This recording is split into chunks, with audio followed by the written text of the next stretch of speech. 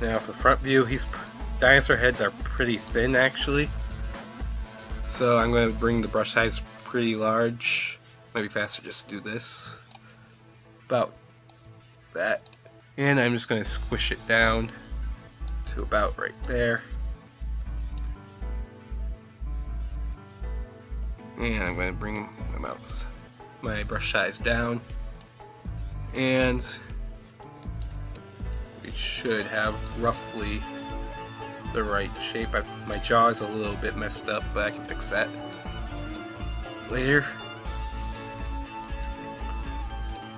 So we got a start to our model, and I'm just going to quick dynamesh it again.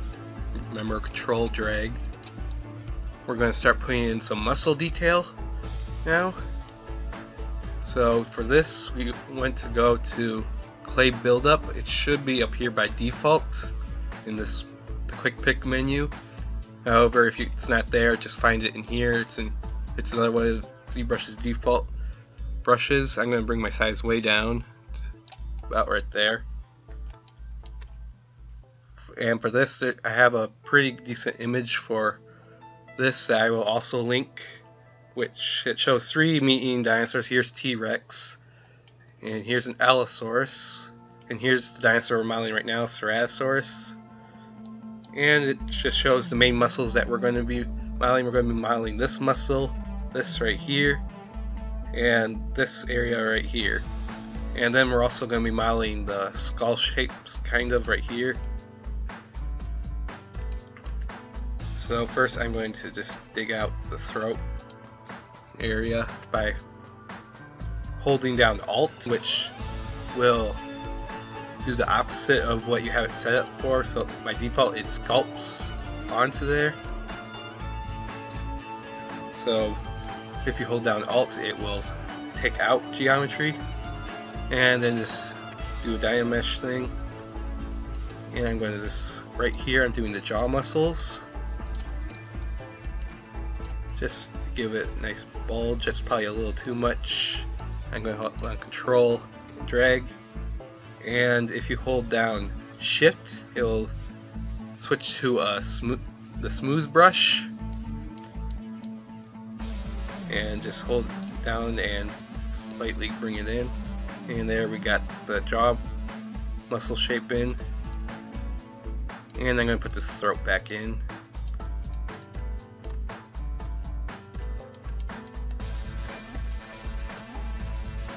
Dynamesh again, and smooth again, and I'm just going to just get it about to that.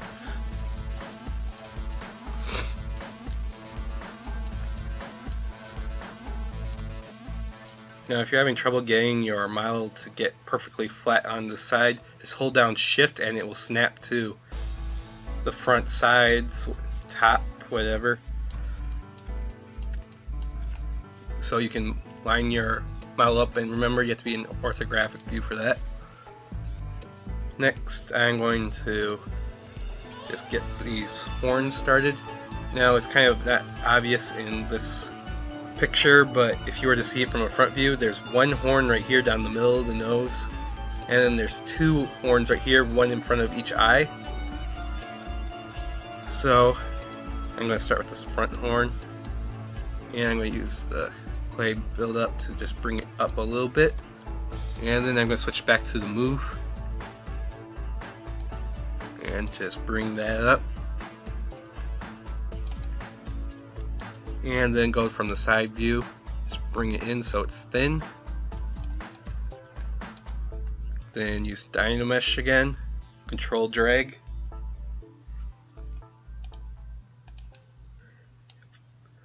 you'll see this bone right here which makes up the horn. It's right in front of the eye socket and wraps around this nasal cavity. So I'm going to just first sculpt those, and then so I have a kind of guide to where to put this. So holding Alt, I am just taking out some geometry in both areas. Control drag to Dynamesh, and there's a little guide right there for the horns. So I'm gonna just get some geometry started right there. Dynamesh. Grab the move brush and just drag that upwards.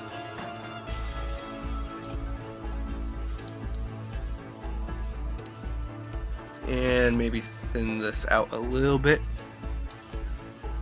And that looks pretty good to me.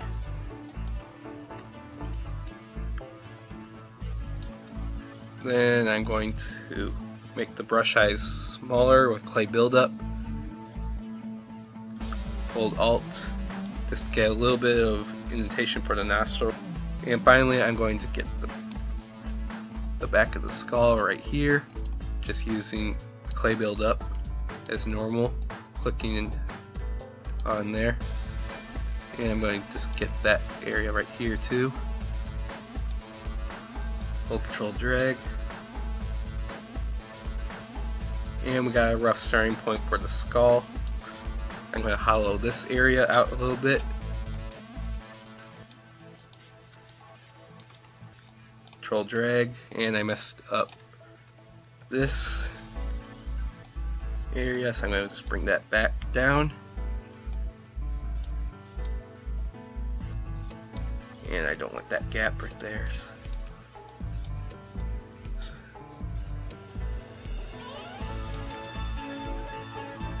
And we got a pretty decent start to the head area. Now I'm going to get some of the muscle attachments for the neck. So first, on the back of the skull, you'll see there's this hook right here. This is I don't remember what this part of the skull is called, but this is where the muscle attaches, and in front here there's going to be a kind of hollowed out area because there's not really any muscle right here. So I'm going to hollow that area out a little bit. I'm going to bring that up a little bit so I can see there. Just hollow that out, and you'll see this little, it's a little bump from the outside. Now going back to my reference images for muscles, there's this big muscle right here that's attaching to that bone I was talking about. So that goes basically right here. So just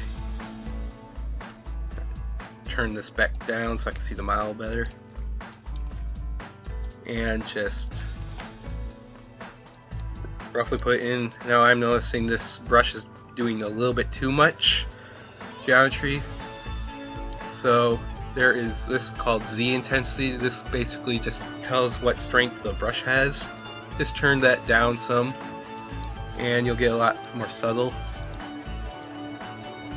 And I'm not looking quite at the reference in the skeletal drawing yet because I'm just getting the muscle shape in there. And I'm going to quick look back at the reference image to see where I need to have it. And that looks about right. So I'm going to hold down Shift just to smooth it out a little bit.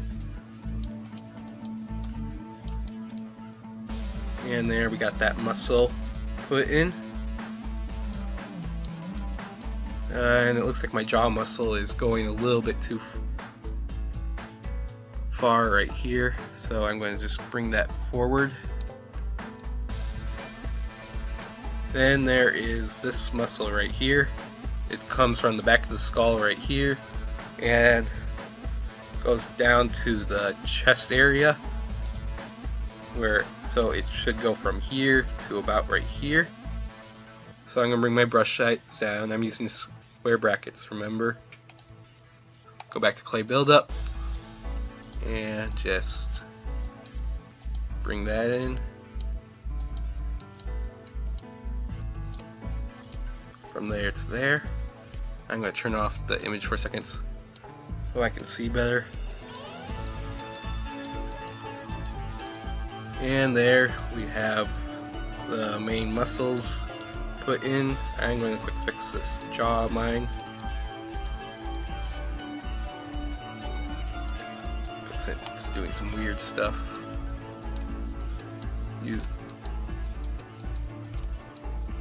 And I'm going to do the same thing I did on the top jaw, which is hollow this out.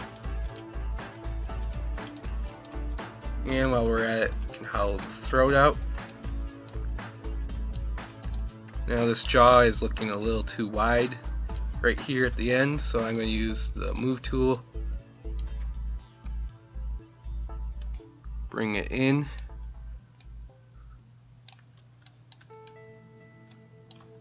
And this looks a little too sharp for me right here. So I'm just going to make it more of a bulge than a point.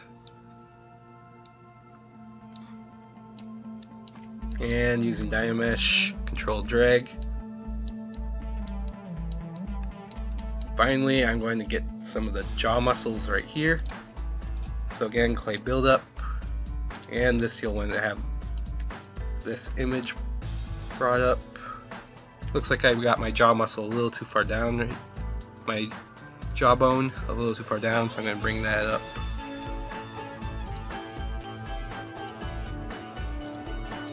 And then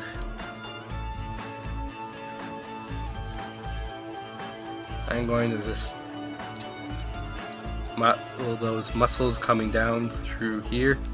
I'm going to bring the intensity up a little bit so I don't have to spend so much time working on that. And you'll have to use Dynamesh quite a bit because it's going to get stuff really wacky otherwise.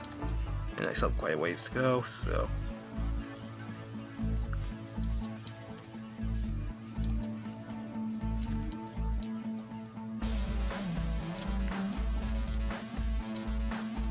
And as you can see, this stuff is getting messed up because when you model on one side, by default, ZBrush the brush kind of acts as a sphere instead of just flat circle you're seeing. So really there's a sphere extending to the other side, so it's actually grabbing the other side and dragging it. To turn that off, go to brush, auto masking, and turn on back face mask, so that way it will only model the one side that's facing you, which should help that a lot.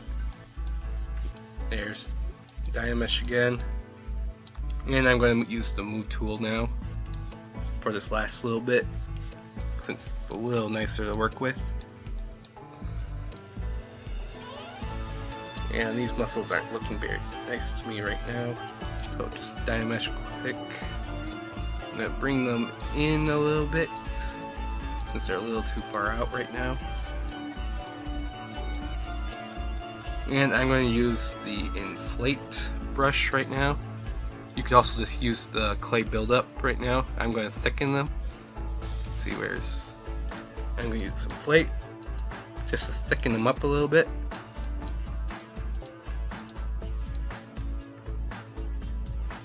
And I'm going to get some of those internal jaw muscles in right there. Smooth that out a little bit.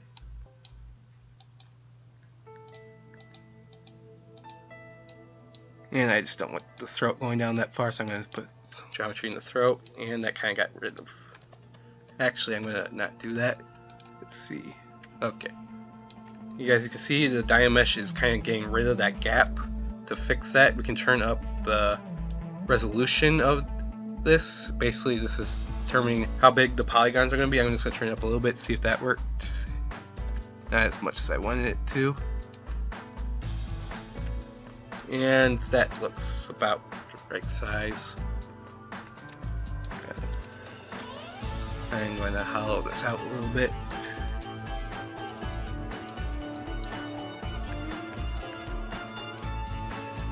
And let's just close that in so we don't have to worry about that weird loop going in there.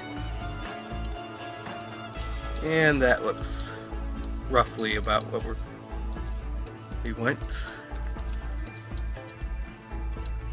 I'm going to thicken this up a little bit right here. But I'm going to bring the intensity down so I don't mess it up so much.